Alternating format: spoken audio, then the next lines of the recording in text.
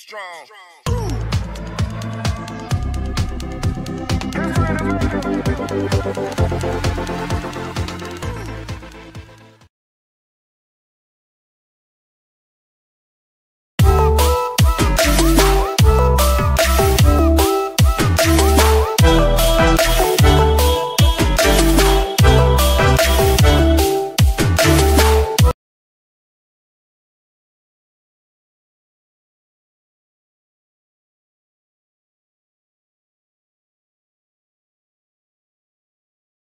Assalamualaikum warahmatullahi wabarakatuh.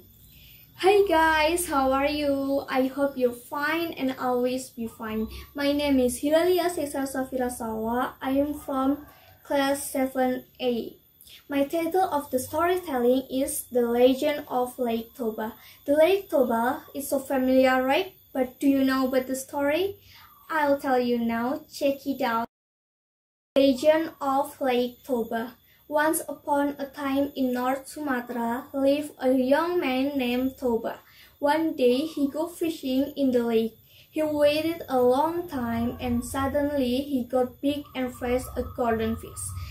The Toba went home. At home Toba was very surprised because the fish called out, "Please don't eat me," said golden fish. "Who are you? How can you talk?" said Toba surprised.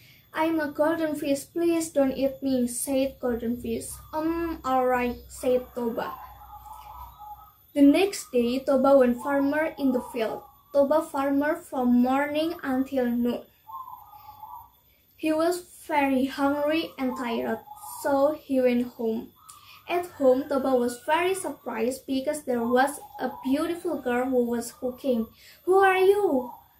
Why are you in my house?" said Toba surprised. "I'm sorry, was a golden fish and now I'm human form. I'm here to give you some food as a sign of my gratitude," said the beautiful girl. Time passed. Toba and the beautiful girl married and had a baby named Samosir. When Samosir is 7 years old, he was very lazy, stubborn, and mischievous. One day, "Samosir, please deliver this food to your father. Mother was busy," said mother. "No, Mom, I want to play," said Samosir snake. "Hey, Samosir, what's wrong with you?" "He's your father. He was hungry," said mother angry. Because mother angry, Samosir was forced to deliver this food. On the way to the farm, Samosir ate father lunch little by little until remaining few. When Toba opened the eat box, turned out it was empty. Toba was very angry to Samosir. "What? Where's the food?" said Toba very angry. "I'm sorry, I'm so hungry, Dad," Samosir answered with anxiety.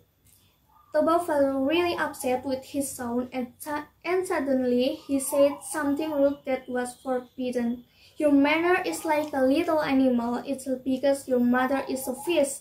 So you are like her. Go away from here."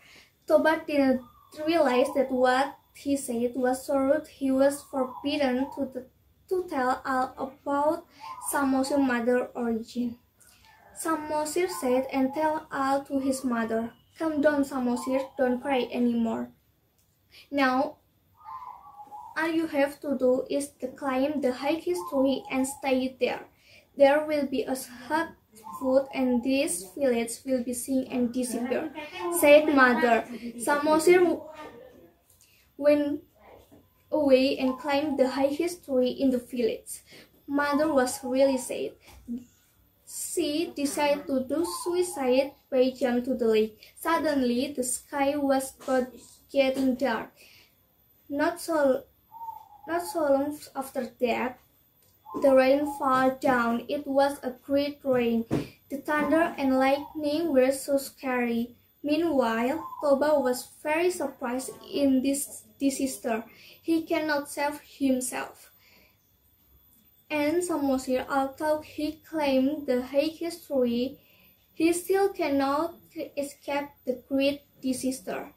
And then a small island in the middle of the lake called Samosir Island, and the village was submerged and become a large lake. The large lake is named Toba.